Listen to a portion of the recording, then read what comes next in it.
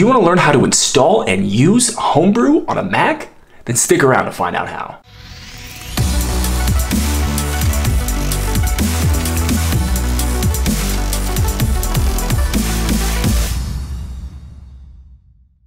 I'm Thomas with Brain Trust Digital. I'm a full-stack developer obsessed with learning. If you're interested in learning full-stack web development, please consider subscribing below. On this channel, we talk about tools and techniques to advance yourself as a web developer. In this week's tutorial, we're going to walk through a tool, specifically Homebrew. Homebrew is described as the missing package manager for macOS and Linux. We're going to walk through how to install and the basic usage of Homebrew. I've covered Homebrew briefly in the past in my tutorial where I walk through how to create your first Ruby on Rails application, but I thought maybe it deserved a little bit more time and we could point out a few more features if we took some time to go a little bit more in depth. So let's get into the tutorial to walk through how you install and use Homebrew on a Mac. And scene. Homebrew is a package manager for your system. If you've never heard of a package manager, basically this just automates the process for installing, updating, and configuring, as well as removing software on your machine. You can find Homebrew at brew.sh. To install Homebrew, you're going to go ahead and copy the line here and then paste into your terminal.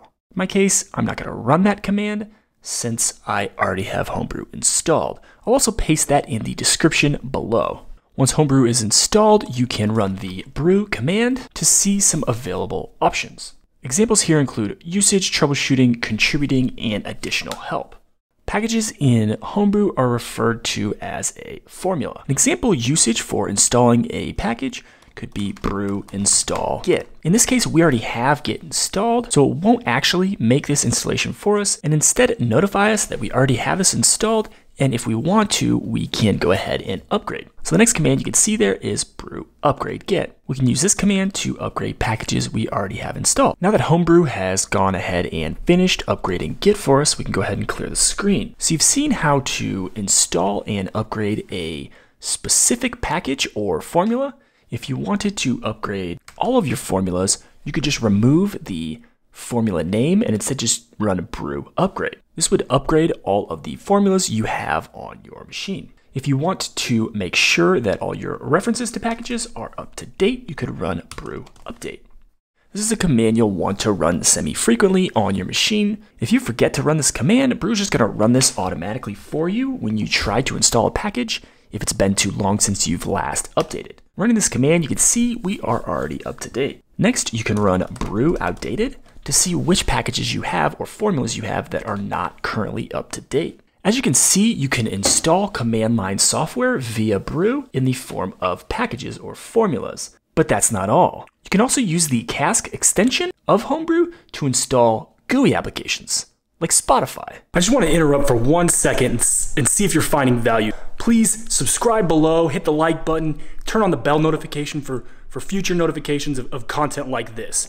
And if you are, we have a limited time offer. Our coworker here, Bear, will perform 1 trick per subscriber. Yes. Down. Yes. Roll over. Good boy. You're the goodest boy. Good boy. Down. Oh my gosh. We're going viral, Bear. Run brew cask uninstall to uninstall a piece of software. When attempting to run the Cask command, you could potentially run into this invalid depends on macOS version. The version itself may differ depending on the Cask you're trying to install or uninstall. To resolve, you go ahead and paste the following command, which I will link to in the description. Next, we can rerun the uninstall command and provide our password.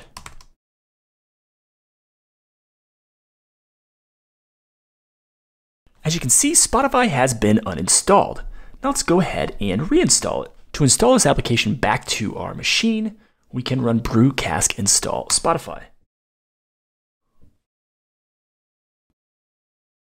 As you can see, Spotify is now back in our applications folder, installed entirely from the Homebrew Cask extension. There are tons of casks out there, and you can create your own homebrew formulas and casks as well. Just wanted to point this out as I typically see tutorials on homebrew referencing only the command line installation, and much less common to see GUI applications also installed via the command line, which I thought was pretty cool. The ability to install GUI applications via the command line lends really nicely to scripting a setup of your development machine, which is something I'd like to get into in the future. But for now, let's just flip back over to the terminal full screen. A couple more commands you may need to run from time to time are brew doctor, to kind of just see what's going on. Occasionally, if something's going wrong, brew doctor is gonna help you out. In this case, we have a formula that we need to replace, as well as one that maybe needs to be linked.